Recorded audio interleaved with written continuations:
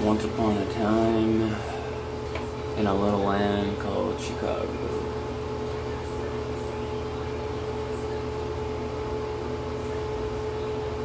Fighting your past is not something you need to result in, but giving it all to the Lord. At night, I was in a place called Addison, Illinois, right outside of Chicago.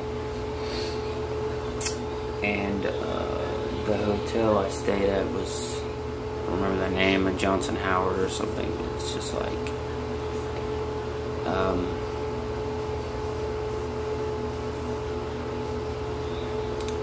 the things that visited me that night in that hotel, and I hadn't watched any scary movies or anything, but it was a bad case of my sleep paralysis that these two humanoid, what they call Humanoids Owls, had flew through my wall, and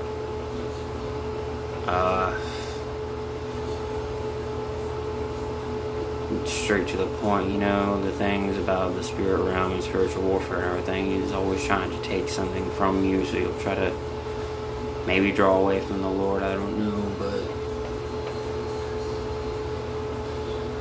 I don't like to give these things power, but like the thing is, I'm just trying to tell the story that calling upon the name of the Lord is exactly it, you know, the scripture talks about.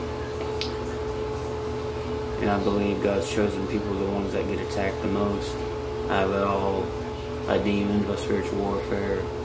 Everything's really spiritual, everything's really a distraction that's around us each and every day. Try to disarm us, keep us away from the Lord, to give up or something, to wear you out, to tire you out. And God's chosen people will not be fooled, you know. They won't. Just a little rundown of a story I just want to tell. Once upon a time in Chicago, Illinois, but it was a little bit outside of Chicago. I was in the hotel about the humanoid owls that paid me a visit. But I have overcome the evil. It's like God says, fear not, for I have overcome this world. Who you are today is not who you're always going to be, just remember that.